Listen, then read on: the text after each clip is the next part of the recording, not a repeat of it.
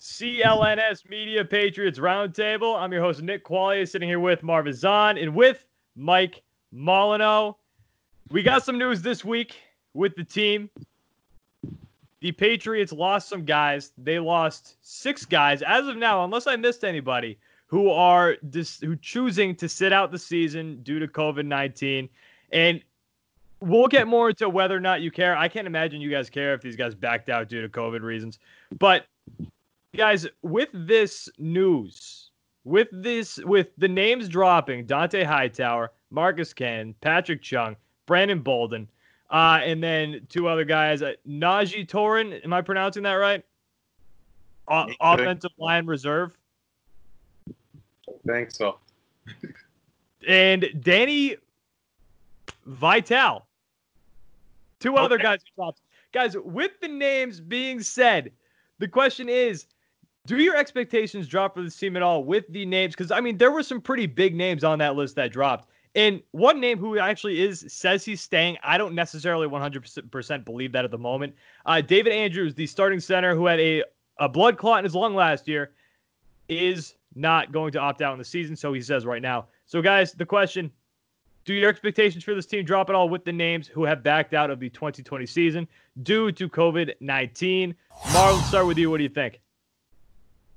When you lose starters to your team, your team takes a hit no matter what. And now we're talking about a guy like Dante Hightower that you're losing, who, in a sense, is your quarterback of the defense. He's the one who's calling out the plays defensively. And that's huge. That's a huge piece you're missing, and not only as a great talent that he is, but also as a leader. We've seen this team without Dante Hightower, and we've seen how much they missed not having him on this team. You got a guy like Patrick Chung. He's another guy who brings toughness to this team, who brings leadership to this team, a guy that Belichick trusts in pivotal situations, excuse me, that you lose in the situation. And then Marcus Cannon. Nick, you've been talking about all offseason how you like this offensive line. And you think that because of this offensive line, they're healthy and they're ready to go. Now you lose your right tackle in Marcus Cannon. Who's going to be the guy to step up and replace him? And you don't have, Dante Scarnecchia there to really put things together. And he's always good in putting guys in roles that they're not good at. Rumors are out there that Newhouse might be in town again, just due to the fact that you need more bodies. So, yes, it is a little concerning. This show, sorry, it is a Marshall Newhouse fan show. I just want to put it out there. Marv, keep going. So, yeah, Newhouse and all of these guys coming in, people trying to fill in roles. Last week, I talked about how this linebacker core going to be something that I'm very optimistic about. And the reason why is because you had Dante Hightower there, and he was going to lead these young guys, the Chase Winovich, the Bentleys, Uche, Jennings, all of these guys were going to learn from him. Now he's gone, and they have to step up a lot bigger. So the team does take a dip, I think, expectation-wise, due to losing some leaders, but it's not the end of the world. And one thing I want to bring up also is all these players that are opting out, whether they're from the Patriots or not, I commend them, and I wish them all the best of luck. Look, these players are not our slaves. If they feel like they need to take care of their family and they need to take care of their health, then so be it. That's what they should do, and I commend it. It's bigger than football. We all want sports. We don't need sports.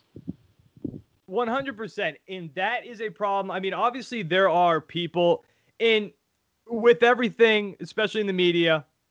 You get most of these comments from Twitter. You see a lot of people it's just not the right mindset to have when a guy opts out on the season because of a pandemic.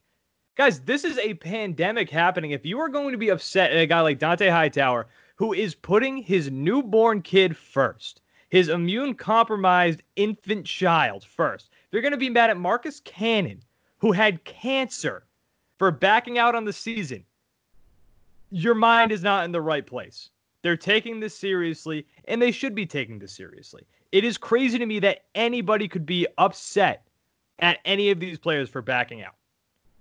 Mike, what do you think? Do your expectations drop?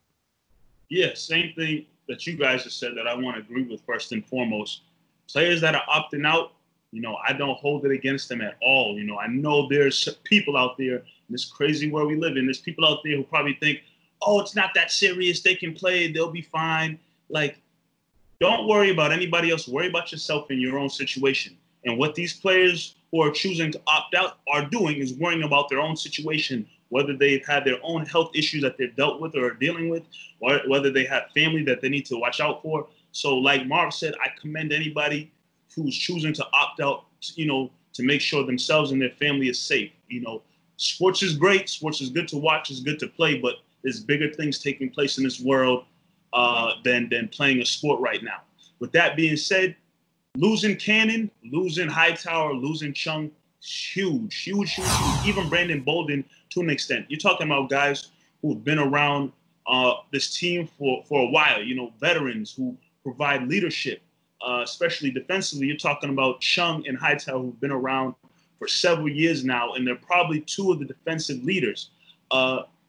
You want those guys, if you're getting your team rolling around, you want guys out there who can still contribute and play a solid role, but also be leaders for the young guys that you're bringing along on the team. So not having them will be huge. But if there's one team that we know is going to combat that and, find people to try to fill the role and still be a solid team when the season starts, it's going to be the New England Patriots. Bill Belichick is going to put his best foot forward and trying to find guys to step up and replace those men.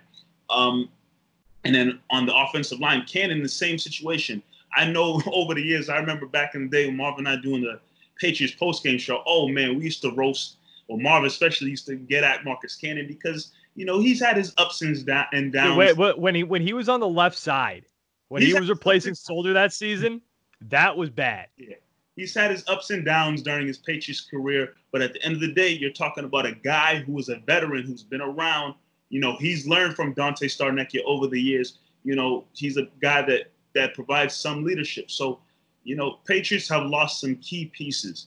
And yes, will they feel the loss of those pieces? Absolutely. But at the same time, you have to understand why they're stepping away. And if there's going to be football, if there's going to be sports, if there's going to be a season, I believe Bill Belichick will do what he needs to do to put new people in those places to fill those voids.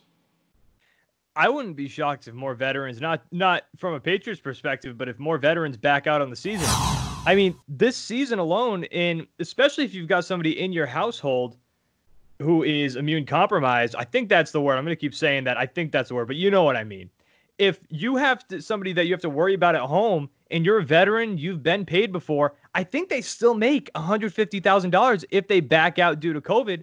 So it's almost like, why wouldn't you back out just to be safe? Right? Like that's a question I'm sure a lot of these veterans, after the dominoes have already started to fall and you've got guys, respected guys like Patrick Chung, Dante Hightower backing out on the season, I bet some other veterans are thinking now, I might do this too. That might be a real possibility. By the way, 20 million plus north now in cap space. Yeah. You get Clowney. Go get him. Bring him at home. least on a 1-year deal. Throw all the money at him. And I'm half expecting Marshall Newhouse to come back now because he's been here before, which sucks. But I don't know who's going to play on the right side. Sucks is an understatement. It's not great. If you want to go back, we should make a montage of all the times Mike was upset last year at Marshall Newhouse. I got two rapid questions for you guys. One question. Do you guys believe that, a lot more players are opting out after they seen what happened with the Marlins a couple of days before? I think it plays a factor. It plays a factor? It's in their mind. They're taking notice. Second question. If Tom Brady was the quarterback for the New England Patriots, would 6 players have opted out? I love that question because thinking about it, it's tough. I kind of feel like they might have stayed with having Tom Brady as the quarterback. I think if Tom Brady is the quarterback of this team, I don't think there's 6 players that are opting out right now. I don't think it makes a difference. I think it might, because I think some of them would look at this team with Tom Brady on it like, okay, we're a legitimate Super Bowl contender. Now with Cam Newton, you don't know how he's going to be. There's a question, is it worth playing for a team this year with this pandemic happening if a Super Bowl ring really might not even be in the picture? Is it worth it? you're still playing for the greatest coach of all time. So I don't think it plays a factor.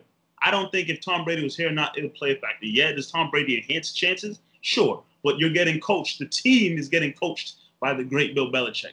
And players are still deciding to step away. So.